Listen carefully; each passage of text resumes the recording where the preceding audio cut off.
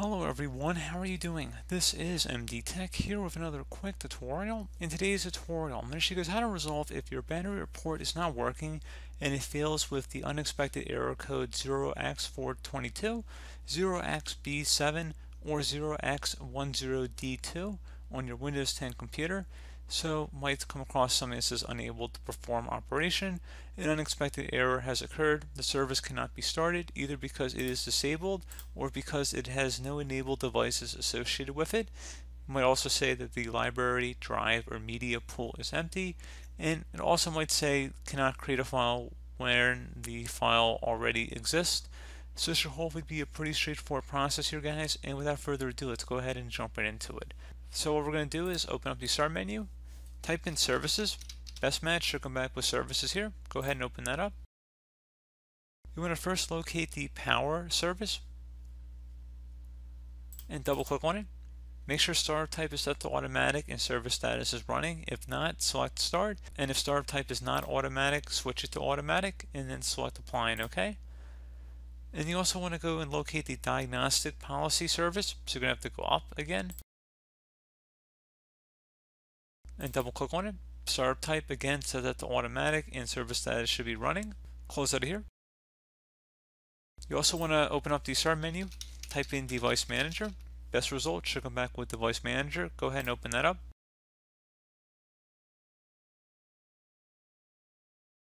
And you want to expand the battery section, and for every battery listed under here you want to right click on it and select update driver. Select browse my computer for drivers, and then select let me pick from a list of available drivers on my computer. If there's a specific one for the manufacturer, I recommend selecting it. Otherwise, select a generic one and then select next. Select close, and do that for any battery devices that appear under there. And then once that's done, you can close out of here. You can do a couple of commands as well. So open up the start menu, type in CMD. Best result should say command prompt. Go ahead and right click on that and select run as administrator. If you receive a user account control prompt, go ahead and select yes. Now I'm going to have two commands in the description of the video. The first one's going to be the system file checker utility. So just type in SFC followed by a space /scannow. Scannow should all be one word attached to that / out front.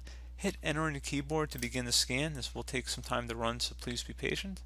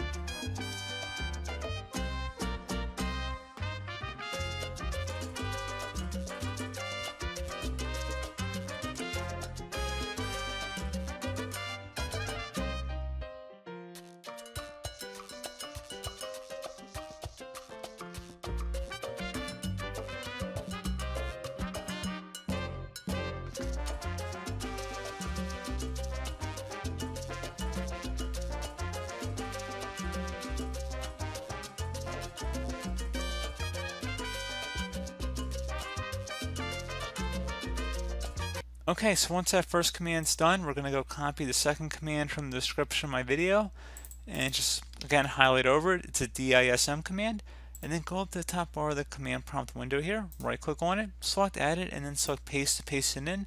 This will take a couple minutes to run as well, so please be patient.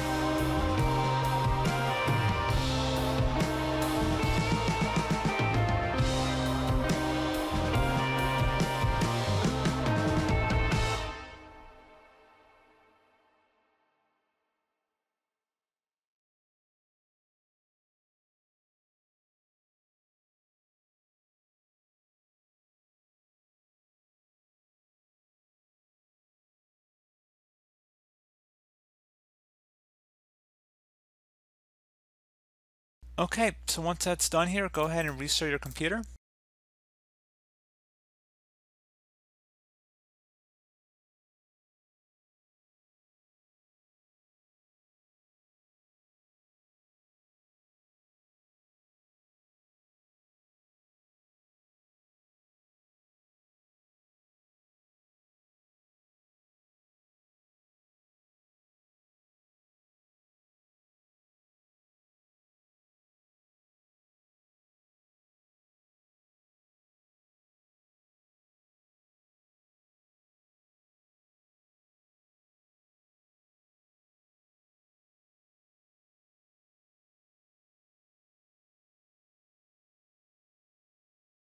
And there you go, guys. Simple as that, and hopefully I was able to resolve your problem.